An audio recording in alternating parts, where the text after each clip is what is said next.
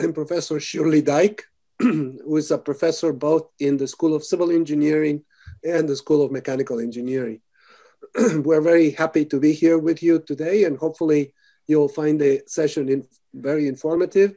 We're going to spend the first 20 minutes or so of this session in presentations from the four panelists, myself included. We're going to go in order. First is going to be Professor Williams, then Professor Jahanshahi, and Professor Dyke followed Professor Jahanshahi, and I will close. Then we'll open the floor for questions. Just to allow continuity and allow for everybody to make their presentations, please hold your questions until after all the panelists have presented. You may wish to send them via the chat box, in which case we can take them in the order they arrive and at the end of the four presentations. With that, I would like to turn the floor over to Professor Williams. Chris, good afternoon. The floor is yours. Hello, I'll try to share my presentation here. All right, can everybody see the presentation? Yes. Can you switch the screens to we're looking at the presentation mode. Yeah. Is that better? Not yet. I'm still seeing the two slides, but that's okay if you want to go ahead that way. How about now? Disappear. Let me try it again. Sorry about that. You think we'd have this down by now, doing this for 7 months or so now? Believe me, yes.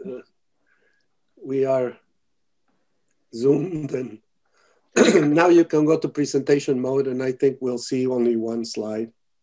Yep. Okay, that's good? Yes. All right, great.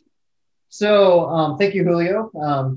So my name is Chris Williams, and I am a assistant professor in School of Civil Engineering and of course in the structures group. And I'm just going to give you a really brief research summary of type of research that I work on. And thank you all for coming. And I look forward to your questions once we all get done presenting. So this is just a slide that just gives you a basic overview of the research interests and focus that I have. So you can see at the top of the screen, it says that my focus is on reinforcing pre-stressed concrete structures. And primarily, all the research I do is somehow related to that topic. And it could be design and behavior related, where it's related to the design of the structures or maybe more of the fundamental behaviors. Most of my research is centered on large-scale structural testing. Not all, but a lot of the research I do. And that's a lot of the focus of my talk today. It seems like a lot of my research tends to fall into bridge engineering. That's not necessarily all of it, but when you look at pre-stressed concrete research, a lot of that falls into bridge engineering. I also do research and repair and strengthening of existing structures. I actually have an important test tomorrow that we're doing with a FRP strengthened bridge girder. And then I like research that has a direct impact on engineering practice. So where I can see the results of my research quickly implemented, whether it be maybe bridge engineering practices in the state, or maybe it's all the way to making an impact in code provisions that would impact design around the country or around the world. So let me, first of all, just start and talk about Bowen Laboratory. So Bowen Lab is a shared lab space that you're probably already aware of. And a lot of my large-scale testing, or I would say all of my large-scale testing takes place here at Bowen Lab. And this is just a picture of the high bay lab. The whole building in itself, I think, with all office areas and everything, is around 66,000 square feet. So it's a very, very large facility. And we have a lot of capabilities that are unique that we're able to do here at Purdue. So just to give you an overview of some of the tests I do, I just showed you some interesting pictures here on the next few slides. A few of my research projects here recently have involved taking bridge beams or bridge girders that have been in service for decades, and then loading them in the lab to failure, or in one project, repairing them. I'm seeing if we can regain strength due to deterioration, loss of strength due to deterioration. But this is a project that has been wrapped up here. I guess it wrapped up less than a year ago. And we're looking at a pre-stressed box beam bridge. It's been in service for decades. It's probably 50 or 60 years old. And what was amazing to us is the deflection that you can get out of these beams. Very ductile behavior. We did not fail this beam. We pushed it almost all the way to the floor, as you see, and it didn't fail. So we definitely learned from this project that, even though these girders are very old, they still perform very ductily. And we also looked at different corrosion and issues like that we saw in the field with these box beam bridges.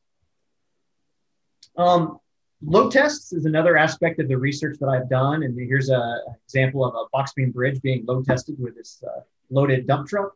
And you can see down here under the bridge, we put sensors to measure deflection. So not only can research be in the lab, sometimes it can take you outside the lab and doing load tests. And this is not just specific to me. We have other professors and researchers that would do similar things out in the field.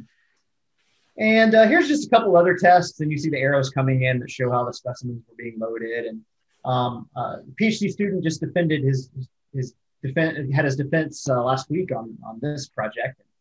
We're looking at the behavior of these frame corners under closing moments in the loading condition that you see here. And this is directly related, without going into too much detail, with something that was a new code provision in the 2019 edition of ACI 318. And then in this specimen that you see over at the right, it's a shear friction specimen. So if it's loaded, as shown in the figure, you end up getting a shear failure, direct shear right across this interface. And what we're looking at is the impact of grade 100 reinforcement, which is, of course, higher strength than our typical grade 60, and the effect of the behavior of under shear friction when you implement and use a grade 100 reinforcement.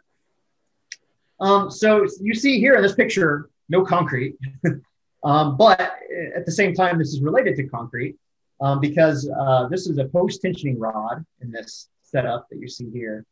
And this in the field, this post-tensioning rod would be embedded in concrete. This is stainless steel. And what we were looking at, we tensioned this rod and locked it off at a tension and let it set for 1,000 hours, which is about a month and a half. And what we're looking at is relaxation effects, which is the reduction in stress at a constant strain. So I just showed this to show kind of the where reinforced concrete research can lead you to actually testing steel. But I just wanted to show that as another example of research I've done within the past few years. So that's all I have. It's a brief introduction, and I look forward to your questions later on. Thank you, Chris, and thank you for being so timely. Now I would like to invite Professor Jahan Shahid to make his presentation. All right, thank you, Julio. Let me, okay, let's see if, just 1 second, because it just gave me some interesting, all right.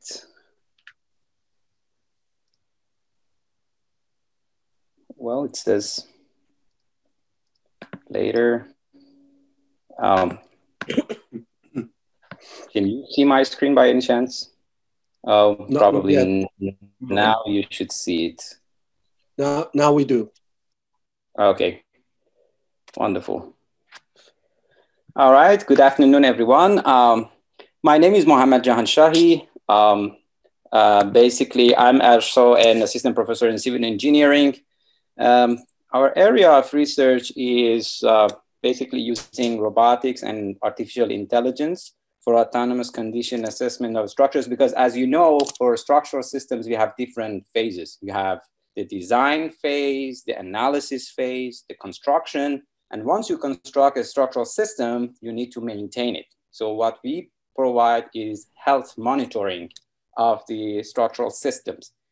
So basically, in that regard, as part of the motivation, as you may know, the current grade for America's infrastructure grade is D+. It's almost failing. and you can see the grades for different infrastructure. So aging infrastructure is a very serious matter in the field of civil engineering. And our philosophy is to have something similar to human health monitoring, where you would have sensors connected to a human, collect data, analyze the data, extract useful knowledge, and decide whether the person is healthy or not, or what is wrong with that patient and how you can fix it and so forth. So we try to implement this vision and philosophy to the structural systems. When I say structural systems, it's not only buildings and bridges, it could be planes, ships, wind turbines, sewer pipelines, offshore platforms, spaceship and so forth. So basically it can apply to a variety of different structural systems. And as you can imagine, we have different structural systems and also different failure modes, different mechanical, different material. So in that case, you may need to have different, non-destructive evaluation techniques. So what we do is basically, these days you have relatively good sensors and good capability to collect data and archive it, but the bottleneck is interpretation of data. So that's what we do, basically using machine learning techniques and robotic techniques, and basically try to interpret the data like videos and images that you capture, or the acceleration data that you capture from accelerometers attached to a structural system, so that to decide if the structure is healthy or not. So in the next few slides, I will just give you a glimpse of just the application of some of the work that we do. The first slides mainly are on robotic side, where you have like a camera that collects videos and images, and we analyze the data. So our work is mainly on analysis part of the large amount of data that, for instance, UAVs can collect. The first application, for instance, is inspection tools. As you can see for this bridge, instead of having human inspecting the bridge, which is time consuming and tedious and very subjective, as you can see, this guy is hanging here, or there's a lift here, you may have robotic systems or UAVs collecting data and analyze the data to detect where the damage is, if there is a damage, where the damage is, and how bad it is. The severity can be quantified. And more specifically, we have developed crack detection and quantification algorithms for both concrete structures and metallic surfaces of nuclear power plant reactors, corrosion detection for steel structures, analysis of the videos captured from sewer pipelines. We have about 800,000 of sewer pipelines, and basically there is this type of pick robots that you can send them inside the pipe, collect videos. And instead of having a human going through all the video frames, basically the computer goes through the frames and provide a probabilistic report and tell you where is the damage with some confidence level. Another example is flood risk mitigation. In that regard, we collaborate with colleagues in the industrial engineering department. And basically what we do, we need to know the attributes of the buildings in an area. In that regard, we analyze the Google Street View images. So we have developed algorithms that can autonomously go through Google Street View images, and they have been able to provide, we have been able to provide 780,000 building information for 780,000 buildings in the state of Louisiana. And they are currently working on the risk assessment of those regions. Another example, this is from Bowen Lab, where you have a UAV that, for instance, collect data of you can imagine, of a bridge every 3 months. And the system has the capability to detect and quantify damage. Like, for instance, you can see the same crack has been tracked over time. As you can see, these are showing the same, the white pixels represent the same crack from 8 different inspection rounds. Another project is the damage detection on roads. Our students put together a sensor system of a few $100s, and they have developed a system that can identify and detect like potholes. You have the GPS information. Now you have a cost-effective approach for, I would say, more frequent inspection of roads. Another example, having robots that can go inside buildings after an earthquake for earthquake reconnaissance based on deep learning techniques. This is another topic that one of our students work on that. And here is an example of like, instead of using images, it's going to be more of acceleration data for model updating and structural response prediction. So in one statement, if you ask me what I do, it's data analysis. And it has lots of application, not only for structural engineering, for other disciplines within civil engineering. And a very good test bed that we have, and our team is involved with, is the Resilient Extraterrestrial Habitat Institute, where basically we would have smart habitats, say on Mars or Moon, where if there is a meteorite impact, the system will have robots and sensor network, and it will try to identify if there is a damage, if yes, where the damage is, and how bad that damage is. So with that, I think Professor Dyke will elaborate on this topic in the next few minutes. Thank you.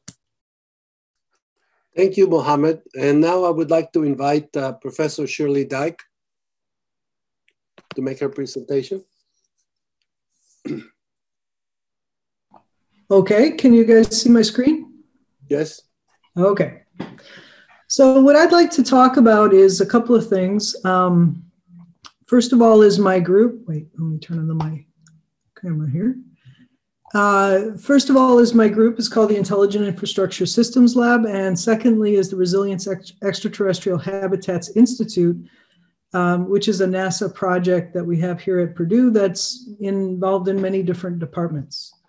So first of all, my group is called the Intelligent Infrastructure Systems Lab. We do have a lab. It's inside Bowen Lab. And what we're really focused on is looking at how to minimize risk and improve resilience. And we do this through adding technology to systems. So that could include control technology, trying to put dampers inside of buildings to try and understand how to minimize the responses of those buildings. It could include sensors and trying to understand damage and when damage is present in buildings and how can you capture the damage so you can understand future lifetime of those structures. But it can also include things like model updating and things like real-time hybrid simulation, which I'll talk about in a couple of slides. The photos that you see here are, one is related to visual inspection. And what we've really been trying to do is to develop visual inspection methods that are readily implementable, that we're not trying to replace humans with visual inspection capabilities, but rather we're trying to work with humans. So we're trying to extract regions of interest from structures so that we can put them right in front of the inspectors without them having to need to climb around on the structure. And by doing that, we can put things right in front of the humans and they can actually have the ability to do their inspection and compare results to previous inspection results very quickly. Another thing that we're looking at is on the right-hand side of this is classification of images. And we do this because whenever there's a natural disaster, there are teams of engineers that go and visit these buildings and they try to understand what happened and they try to improve building codes based on what they see. And in order to do that, we need to be able to take that data and put it into a format so that they can understand it and use it quickly. So again, this is a problem of the humans interacting with the data. And how do we allow humans or give humans the power to very quickly extract information from these images? That's kind of the thing that brings these two areas together. We all talk about artificial intelligence and how it's changing the world, and that's great. But true artificial intelligence from beginning to end, soup to nuts, is not going to be around for quite a while. So what can we do today that's going to give humans the power to use these artificial intelligence concepts readily so that we can improve what engineers do? So the second, or really the third field is hybrid simulation. And hybrid simulation is the idea of taking physical specimens in the lab and melding them with computational models. And we've been doing this in earthquake engineering for about 40 years. And when we do it in real time, we call it real-time hybrid simulation. And that is something that's only been around for about 10 or 12 years. And it's an emerging field, and it requires people understand the physical specimen and how it's going to behave, testing capabilities, how do we test stuff in a laboratory, computational modeling, and then the control side, how do we actually control our hydraulic actuators and get them to do what we want them to do in order to test this. And so if you take the computational side and your disturbance, which could be an earthquake, and you mix it with the physical substructure, you have a control loop, a feedback loop. And that's what we're actually doing. And so if you think about an E-Defense shake table that could test the biggest structure in the world, we can't do that. So what we have to do is we have to break it down into parts of the structure that we can test. And we learn lessons and do that. So this is a photo of the laboratory where we have a reaction wall, and we can do real-time hybrid simulation in that with the specimens that you see here, some buildings and such. In the RETH Institute, we're focused on similar concepts. And this is 22 faculty, 12 of which are at Purdue in different fields. And we're looking at extraterrestrial habitats. And the idea is that resilience is not just reliability or efficiency or redundancy, but it's a way that holistically we can have our systems bounce back. And just like that's important on Earth, it's important in space habitats as well. And in space habitats, we have to bring all of the lessons that we've learned over 1,000 years here on Earth and apply them to the future, right? To apply them to what's going to happen on the moon or on Mars. And we have a hostile environment. It's worse than any environment that we could possibly imagine here on Earth. It's worse than the earthquakes and the hurricanes that we have here. We have a complex habitat system where disturbances propagate through and faults cause disasters to happen. And we're trying to figure out how do we deal with that. And we also have a complex system. This is just an image showing what an eclipse system might look like inside of a habitat system.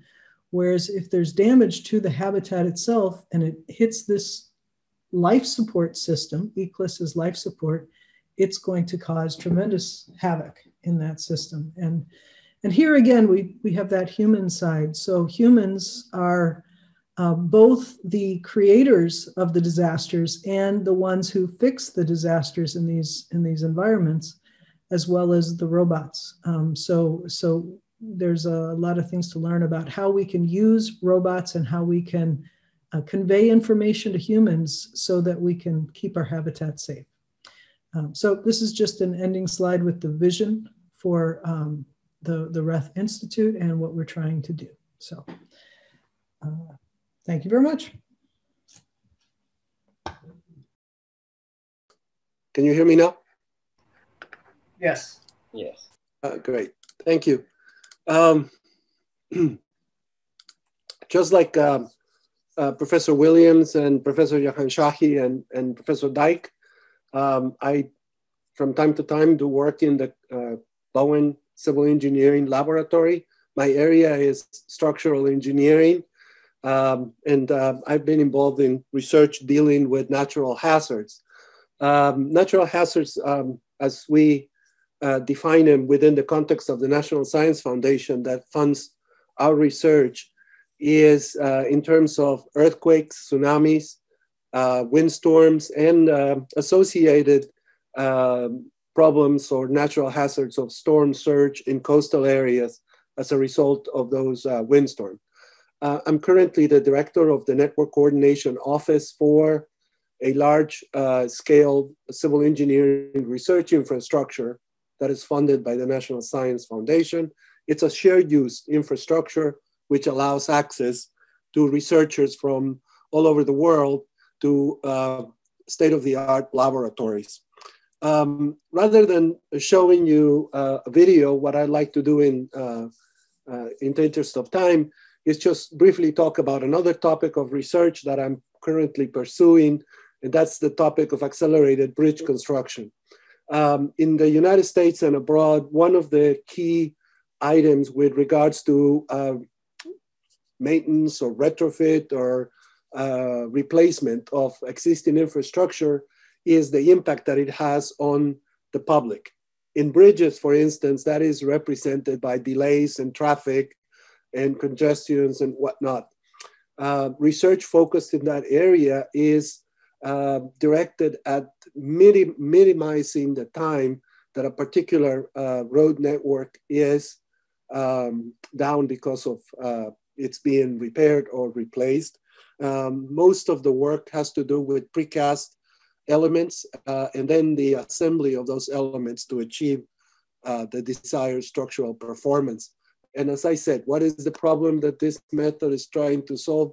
Precisely this: the time that is wasted in your car as you traverse the city or you go to the place of work and business. Now that basically concludes my presentation. I'd like to now open the topic, the floor for questions from the audience. We have about 15 minutes left. So I have seen some questions in the chat box, so I will act as the relayer of those questions. There's one here from David Olatunjuni. He is wondering, does project funding from organizations such as NASA prevent international students from working with certain faculty? I think this is directed to either Professor Dyke or Professor Jahanshahi, whoever would like to take that. Yeah, so I can answer that with regard to NASA and the RETH project. There are some projects, but these specific projects that I think all of us have talked about today are not restricted in any way to students that are international. So there are some, but I don't think that we have those. Thank you. Thank you, David, for the question, David. The other question is from Avish Sheikh Subedi. He's asking a general question: how does one measure, besides the number of citations, the value a research project creates in the world? This is for any of the panelists or all. If you would like to all answer that question, it's open. Okay, I guess I'll something. Go ahead, Mohammed. Yeah. Yeah, I think research, in my opinion, it has a different spectrum. Some research is more applied, so you may immediately see the results, say, being like what, in my opinion, like what Chris mentioned. His work is fantastic in that regard. Some other are very abstract and more mathematical and so forth, and some of them are in between. It depends really. Sometimes you may have a new, very good, mathematical framework, and you do not get that much citation, but it might be very elegant work. So, in my opinion, you should see if probably you should talk to the faculty and see what is the application of their work. Where do they have impact, for instance? In my case, I can give you an example, okay? For instance, for the case of the road condition assessment, we've been trying to work with the city of Lafayette here near Purdue to incorporate these systems into buses, for instance, or police cars. So as the cars go around the town, they can collect data. This will, uplift the condition of the road. So this is one example that I can mention from related to my work. And the other one is, crack detection for nuclear power plant reactors. For instance, Westinghouse, Framatome, General Electric are interested to evaluate our approaches to see if they can move them to practical applications. And I would say that citation is one index, but as you mentioned, probably you had in mind, that's not the whole story. Thank you, Mohammed. Chris or Shirley, you want to add to Mohammed's response?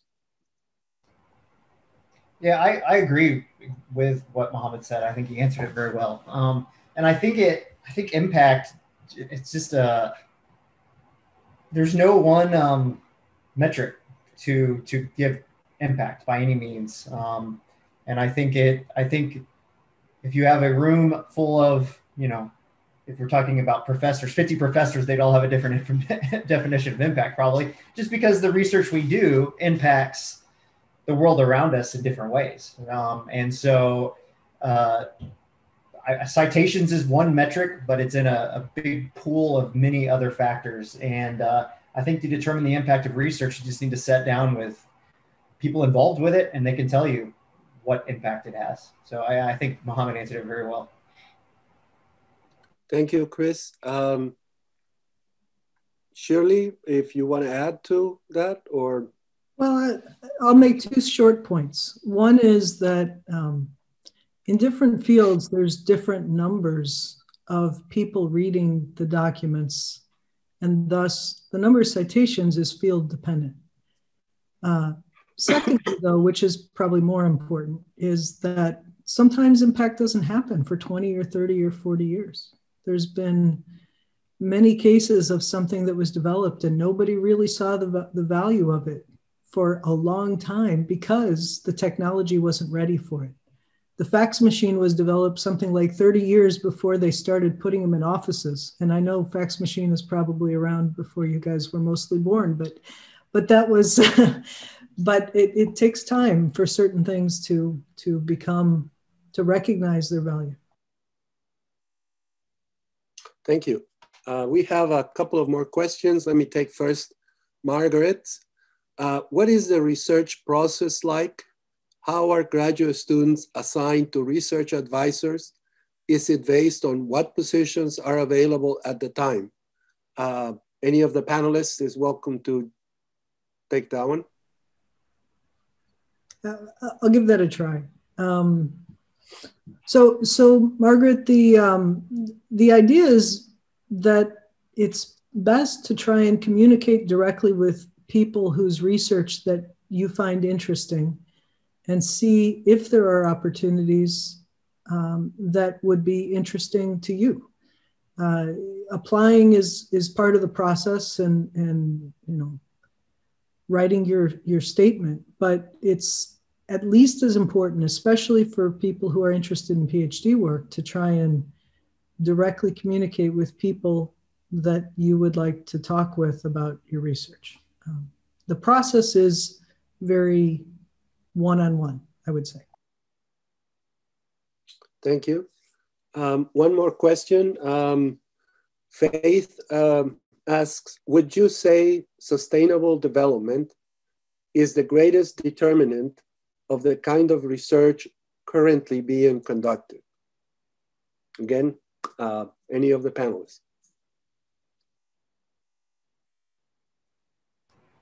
I would say that sustainable development is a driving force in research today.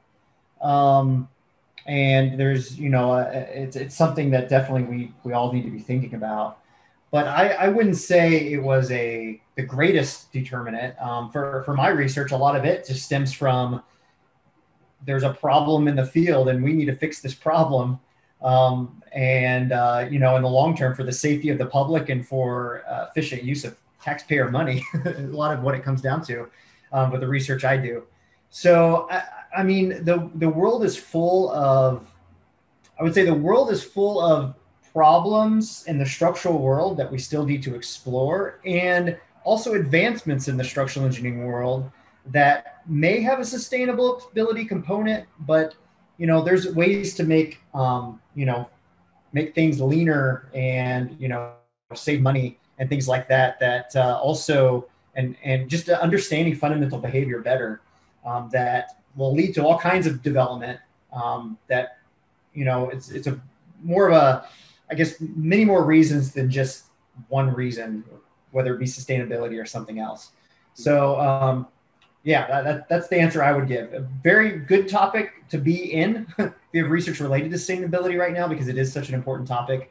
There's many research needs out there. Yeah.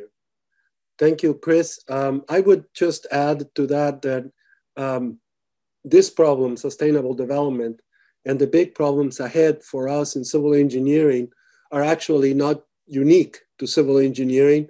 They require collaboration multidisciplinary teams of researchers. So one of the things you might want to consider, Faith, is that as you think in terms of your future as a graduate student, think about the fact that you'll be working in teams with students from other disciplines, and that is what is needed now to tackle the problems that society has. Mr. Gores asked a question. Many of the research projects discussed involve a large amount of data analysis through various tools, UAVs, etc. From a civil engineering basis, how difficult is to integrate the use of this technology with actual civil engineering design practice? And is there anything you would suggest to prepare for said research? I believe that this might be directed to Mohammed or Professor Dyke. Mohammed, you want to take a stab at that one? Yes, I think that's a very good question. You know, in my opinion, what we're trying to do is to train the future or the next generation of civil engineers who would have interdisciplinary background. Basically, in addition to having very strong background in, say, civil engineering, structural engineering, and mechanics, for instance, I can give you an example of the students that we have. They typically take courses in electrical and computer engineering or computer science. For instance, machine learning, pattern recognition, if they are working on computer vision type of stuff, computer vision or image processing. If they work with accelerometers, they take courses like in signal processing and so forth. So in the first look, it seems to be, oh, it's so different from my previous background in civil engineering. But what happens is that it's broadened your vision, because now you take a couple of courses outside civil engineering. You work with engineers like electrical engineers. They typically solve problems differently. Now, once you pass through that stage that you build up your background, you have more tools at your disposal. So I believe the future is we need, in addition to the disciplinary engineers, we need interdisciplinary engineers who can deal with technology that comes out. This is the era of data. So one of the intentions of, I would say, the advantages of having this type of topics is to prepare the next generation of civil engineers who would be prepared to adopt the technology. As you know, civil engineers are typically considered as, say, for instance, the Department of Transportation. They are very conservative. But I believe the next generation who is more exposed to like this technology type of things, they know how these systems work. They know under the hood, how the data analysis algorithms work. They are more willing to adopt these technologies. And the idea here is not to just superficially use some black boxes. We really have students that take courses, and some of them, if they're interested, we support them to have the second degree in electrical engineering. Some of our students have a master's degree in electrical engineering, and that also helps them to get job and increase their chances. So we really want them to understand what is under hood happening with these algorithms, not just some tools. So they will have in-depth knowledge in that regard, both from civil engineering and computer and electrical engineering. Thank you, Mohammed. Stephanie, we have one more question. Time for one more question? Yes, absolutely. Go ahead. Okay, so there's one more question from Michael. He says, just as Professor Dyke has advised on contacting faculty, I have recently contacted some faculty, but received no response. This gives me a notion of an uncertainty of opportunities to pursue a PhD degree in structural engineering. Please, what is the best way to contact a faculty and get a response? Would any of the panelists want to take that one?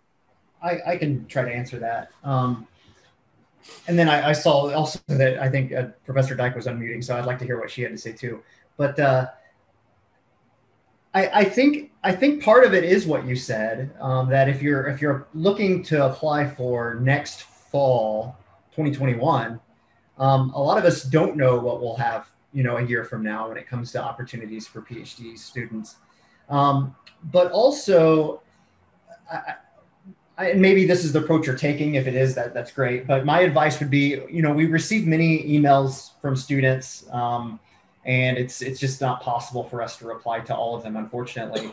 But the emails that stand out to me are those that say, I know what type of research you do, and I am interested. This is, why I'm interested in it, or maybe this is what the background I have. So it's a very personalized email, specifically written, to me. So I know that it's just not being sent to everyone, but they specifically said, I like Dr. Williams' research, and I'm going to contact him and find out more about it. Not necessarily seeking a position, because I may not know that answer, but hey, I want to just know more about what type of work you do and the opportunities there may be here, And then if you don't hear from anybody, does that mean you shouldn't apply? I don't think so at all. Because like I said, once you get the application, and once we get the application in, and once it becomes closer to, to make that decision of who we admit, that's when we're going to look more closely based on your application of who we want to potentially work for any open position. So I definitely wouldn't, if you're interested in the school, I would definitely encourage you to apply and not just base it on the responses that you're getting from emails. Thank you, Chris. Shirley, do you want to say something else? Chris did a very good job of responding. I would say, yes, it's a matter of something in the email that draws my attention, which means that it's individual. It's not a sort of a blanket statement that you'd write to everyone. And secondly, the timing. Honestly, it's a little early right now for applications for next fall. And it's starting to get to that time. But people right now just don't know if they're going to have funding. But that doesn't mean you shouldn't send the email, and that doesn't mean that you shouldn't send it 3 times or 4 times. And maybe you'll get an answer sooner or later from some of the folks that you do respond to. But it does help to really have an understanding of what that person does and a little bit of idea as to why it's interesting, even if it's just, you're not sure if you want to do it, but you just want to know more about it. Thank you, Professor Dyke. And I see that there is a session at 6 p.m., the closing session. And so maybe we can take one last question, Stephanie, or are we? Yes, that's fine. One last question. This one is from David. How much experience do civil engineering students need in a different academic background to pursue multidisciplinary research? This goes for any of the panelists here. Yeah, I can take a crack at that. You don't need any experience. You just have to have an interest in being willing to look at other fields and bring different ideas into the research from other topics. So it's more about being interested than about having that experience. Thank you. I don't see any additional questions. You've seen the responses for the panelists from several of the individuals asking questions, thanking you. And I would also like to thank you and the graduate school, Stephanie Porter, for hosting this session, and to all the participants. At some point in time, and they're still hanging with us, we had over 20 participants. So thank you, and best wishes in your very important decisions ahead for graduate school.